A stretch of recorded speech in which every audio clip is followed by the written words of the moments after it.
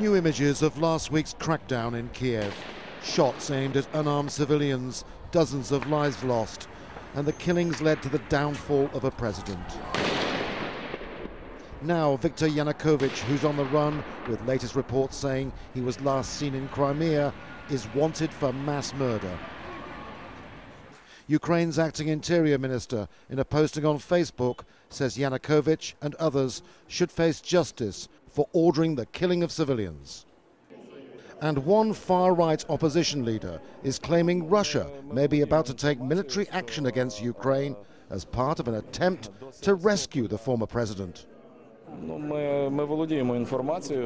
We have information that a number of Russian military ships have arrived in Sevastopol with Russian Marines on board. The Russian Federation has begun to react aggressively to the situation in Ukraine, and it could initiate a military intervention against us.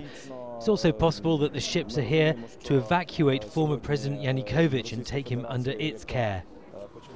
The sweeping changes that followed the violence have left a security void.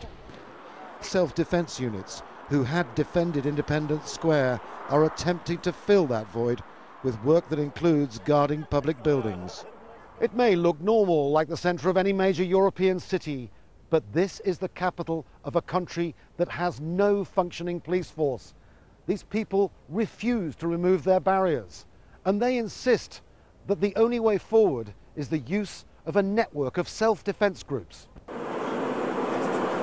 This is the commander of one group. He says for now they're managing well.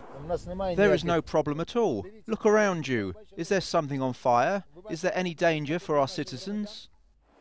His car is from a compound full of new unregistered SUVs and limousines, thought to have been owned by one of Yanukovych's two sons.